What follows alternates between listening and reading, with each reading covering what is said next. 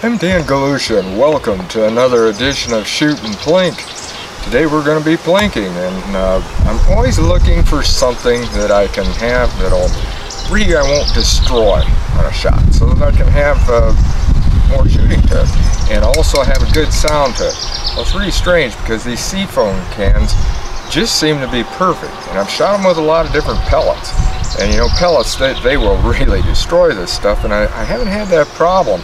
But today, for the first time, I'm going to be using it with the Gamo Swarm, and I'll be shooting at 10 meters, and we're just going to have to see what happens with this. I mean, maybe I'll already punch some holes in these with this thing, I'm not sure. I've used my NXG, my Umarex NXG, and I pumped it up pretty good, up to 10 pumps, and you know, you're shooting about 800 feet per second with that at that rate, where this one's got a 1300 kick. So we're just going to see what happens with this. Hopefully it won't punch a lot of holes in them. Like I said, I really like them, but one of the things I like about something like this is it makes a noise, so that I can say, did I really hit that? You know, you might hit it so it'll just maybe move or something, right?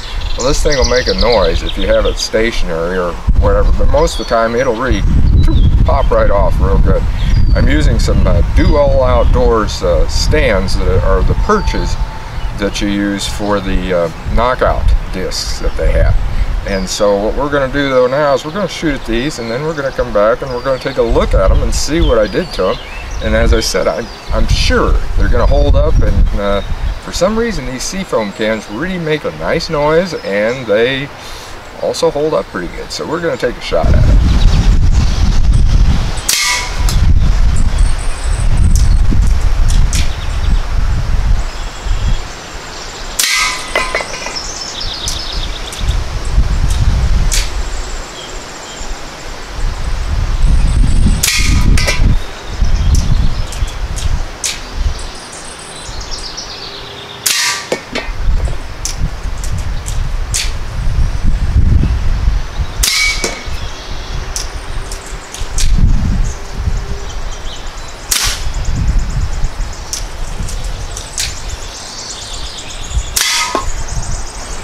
Well, I shot at the cans all right, and they didn't hold up to this Gamo Swarm.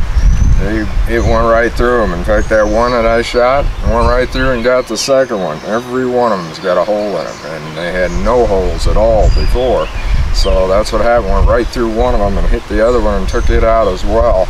I should have just shot the back one and been done with it. Had one misfire for some reason. It just didn't fire that pellet. But otherwise, I hit every one first shot. And as you can see, right here, there you are. It went right through it. And it went through every one of those. And my others, no, my other pellet guns haven't been doing that. So, you know, if you want to keep shooting these a lot, I mean, I can still shoot these, no problem. There's only one hole in them right now. But if I shoot with, say, my Gamo P900 pistol, it won't go through those. And if I shoot at a lower velocity on my NXG, my Umarex, it won't go through it either. It'll just knock them off, which is a good one for plinking. I mean, you just plink away, you know, and you can set them back up, shoot again, and shoot again, and shoot again, and you won't have to. Yeah, you'll put some dents in them, but you know, no big deal. And as you can see, you had a good noise to them. So no big deal when you knock it over, you know you hit. But if you're just not too sure, it'll let you know because it's got a good clang to it. So like I said, the old Swarm, the Gamo Swarm, did the job, that's for sure. So until next time, shoot safe and have a great day of plinking.